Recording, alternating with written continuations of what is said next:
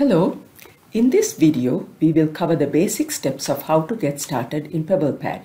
This includes accessing Pebblepad, navigating the home page, ways to access a workbook or worksheet shared by your instructor, and how to share back your completed work for feedback.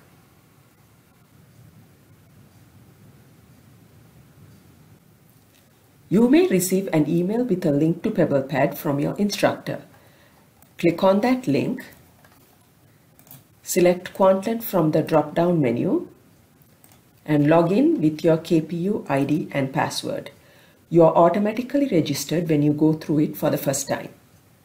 You can also access Pebblepad through one.kpu.ca.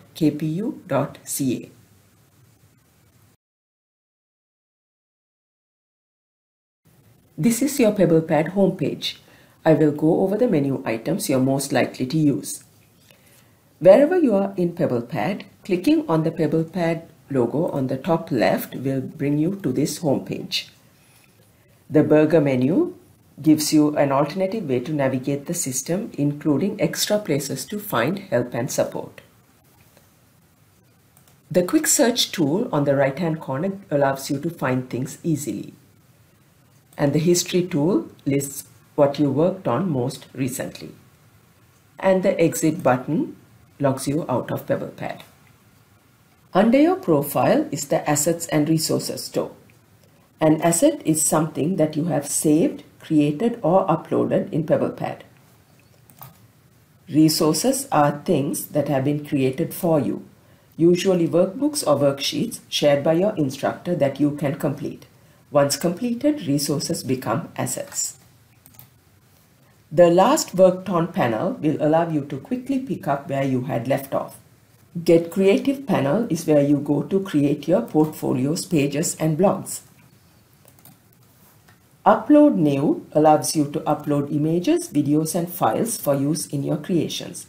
What you upload will be saved in your asset store. Go to the Learning Center for quick help and tips and tricks.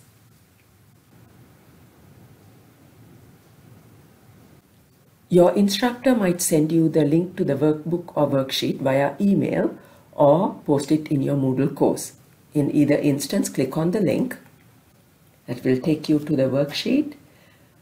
If you want to make a copy or rename, you can go to I want to, click on copy, and here you have the option to rename, and I'm going to rename it New Copy and click on Take a Copy. This will save a copy in the asset store. As you are working on the activity, it's a good idea to click on the Save button to save your work as you go along. If you forget, reminders will prompt you after a certain time has passed and before you close the page. If you go to your asset store, you will be able to see the copy that you just saved. Note that any modification made to the workbook by your instructor will automatically update a copy saved in your assets.